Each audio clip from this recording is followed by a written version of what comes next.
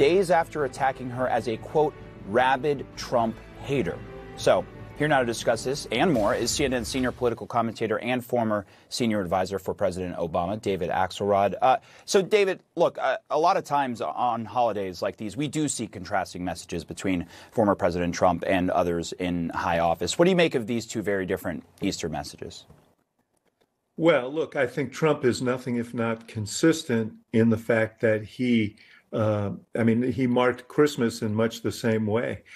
He takes these holidays and he turns them into prophecies of catastrophe ahead unless he's elected. And, this is how he rolls. This is his message that the world is doomed, that the country is doomed unless he is elected and everything's going badly. And, he's the strong man who can change it. And, this is sort of baked in the cake. The thing about the judge and his daughter is something we should spend some time on, though. What he's clearly doing, he's got a trial coming up in late April. That trial could very well end in a conviction, a felony conviction for him that carries with it significant penalties. I think he's concerned about that. And what he is doing is what he always does, which is he is branding it. He's branding it as a vendetta, political conspiracy. He's trying to link the judge to Biden through his daughter's political consulting firm. And he's trying to cast doubt about the whole process so that if it does go against him, that he can dismiss the whole thing as a political vendetta. And he's going to keep torquing that up. The danger, Omar, is that people listen to this, and he put the judge's photograph in his feed, and this is very, very dangerous. I mean, we saw what happened before the midterm elections, the attack on Paul Pelosi, intended for Nancy Pelosi. People take his words seriously. We saw what happened on January 6th, where he incited a mob. So to storm the Capitol. I worry about, as these trials ratchet up, as the race ratchets up, that we're going to see violence because he seems to be intending to incite it. Well, and on that point, look, this is an election year, and as you mentioned, this is a lot of how Trump rolls. So if you're President Biden and President Biden's campaign, how do you counter the dark rhetoric and violent threats from a political standpoint? Yeah. Well, look, I think that the second part is most important. I think that Biden has a role as a president and a candidate. Someone once said that good government is good politics. This is a case in which it's true. He, and not just the president, but all those who support him and all those in positions to speak out, should be speaking out about this. What it does remind people is what you're buying with Donald Trump. You're buying this kind of incendiary rhetoric, this dark, menacing rhetoric that divides and incites. But it's also important as President of the United States to try and calm things down. And I think he should be very, very clear that, we can compete and we can have competing visions. What we shouldn't be doing is inciting people to the point of violence and putting innocent people at risk. And that's what President Trump or former President Trump is doing with his rhetoric. Yeah. And look, I want to, there is this fascinating, or I think will be significant group of voters that we will see this year. It's those that are done with Trump, but of course are not quite ready to jump onto Biden. I mean, a lot of Nikki Haley's supporters come to mind. And for one, former Defense Secretary Mark Esper was on this show last night. He said he's absolutely not voting for Trump. Usually at a church free. You can also get it online free. On Amazon, I think the best-selling one is probably about $15. So get them a lot cheaper than that.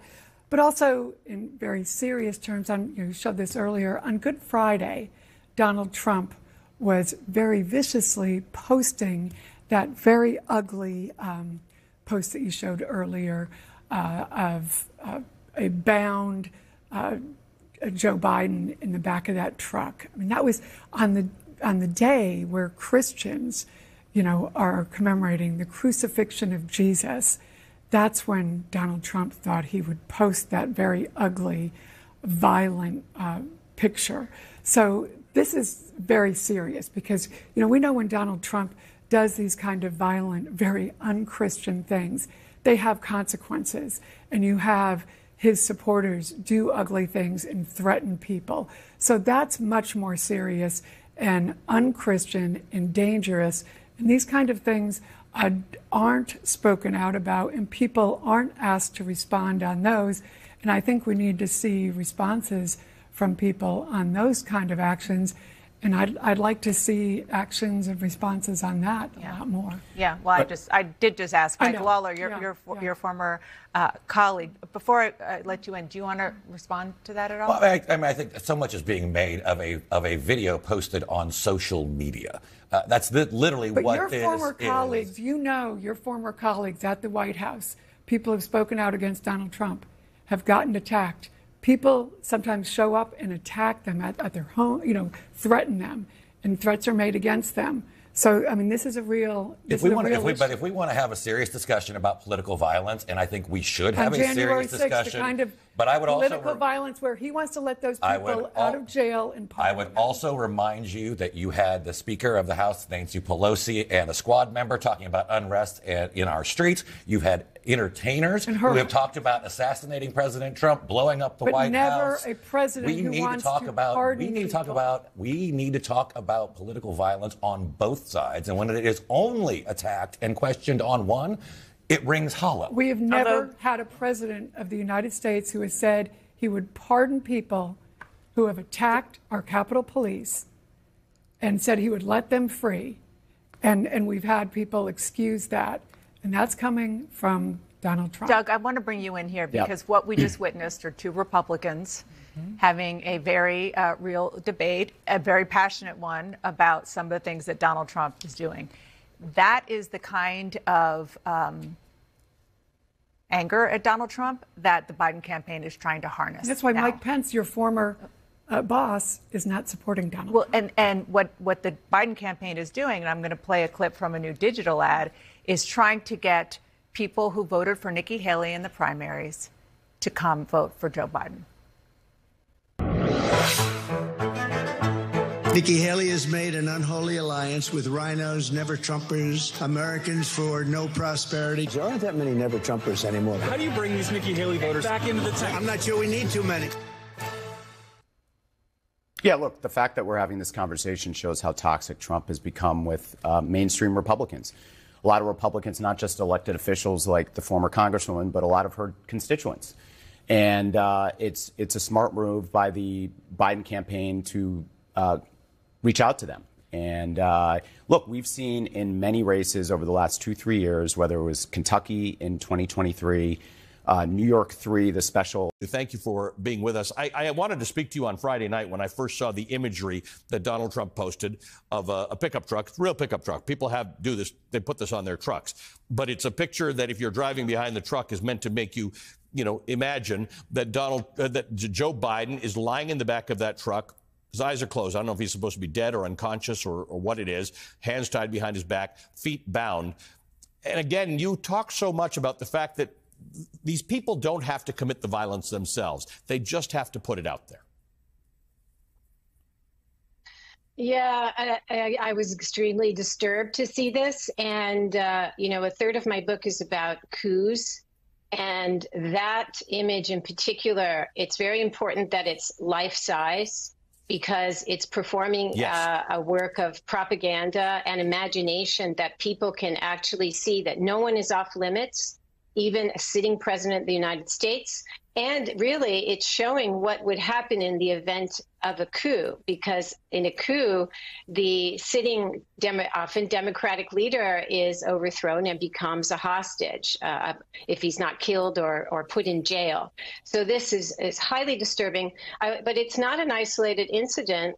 Recently, the Kansas GOP had a fundraiser, and donors were invited. This was a reward for donating to assault with sticks, etc., an effigy of Biden. Now, the official party distanced itself, but it still happened and had lots of participants. So we're living through an unprecedented effort to delegitimize the rule of law, our entire democratic system, all our institutions, up to a sitting president of the United States. And violence is being proposed as a valid form of dealing with differences. And there we are in the realm of autocracy. Let me ask you, I think, both share a real strength of feeling in the First Amendment and the preservation of the rights to communicate and the right of the press. How do you square that with the criticism of things that seem to be violent incitement? Most courts of law draw lines at very specific violent incitement. But how do you think about this? Because we want people to be able to express their dissatisfaction with Joe Biden, Donald Trump, or anybody else, you or me. Where's the line? I think context matters. It also matters where we are as a country. We had January 6th. Talk about delegitimation. This was an attack on our entire system of Congress as it is understood in a democracy. So inciting violence toward individuals, there's a logic to it. And you mentioned before the rash of threats to prosecutors and judges and lawyers. This is what autocrats do. If you look at Turkey today, Erdogan's regime, there's hundreds of lawyers and prosecutors who have been detained or are sitting in jail. These are the people who are always punished and sometimes killed in the history of autocracy, because authoritarianism is a system where you arrange government so that the leader and his cronies and his party cannot be held accountable. So that's what we're seeing here. So we have to evaluate the right to free speech in terms of the stakes of that speech. So there's two important things. One is the way a government or administrative structure is formed in an authoritarian environment. And the other one is this cult of personality, which is outside of government. And I want you to tell me about the distinction, because you wrote about Trump's personality cult a few weeks ago in your amazing newsletter, Lucid. You said, quote, Trump as a wronged figure is fundamental to the victimhood persona that keeps his supporters tied to him, to the twisting of the January 6th assault on the Capitol into a patriotic and morally righteous act, and to the depiction of the thugs involved in that coup attempt as hostages of a tyrannical regime that Trumpism must vanquish, end quote. So tell me about the connection here, because you're talking about the end result, but it depends on this cult. Yeah, all of Trumpism has been structured around this leader cult, and Trump as a victim of the deep state and all the other entities that we know by now. And so the purpose, ever since fascism, the purpose of these leader cults is also to change the way people think of violence. And so January 6th was a leader cult rescue operation where Trump was in distress. He was this wronged, victim of a stolen election. And he called on his supporters to rescue him. And they did. And violence is the way that you change history. Violence is the way you respond to threats. And thus we get to Biden, a life-size image of Biden, again, not an isolated incident, who has to be. So, folks, what you just saw there really is horrifying the world. And when I say world, I don't just mean it metaphorically. I mean that people beyond the United States have a lot at stake in this election. Because the United States is such a powerful country, militarily, economically, culturally, that if a fascist takes charge, democracy even beyond American borders is in danger. So people need to realize this. Again, hit that like and subscribe button. We're building a movement towards 500,000 subs to take down Donald Trump. We're the ones that can do it more than anybody on this website, because we have a strong movement. We need to realize how terrifying this man is. And we need to share that with everybody. His videos and words horrify all decent people.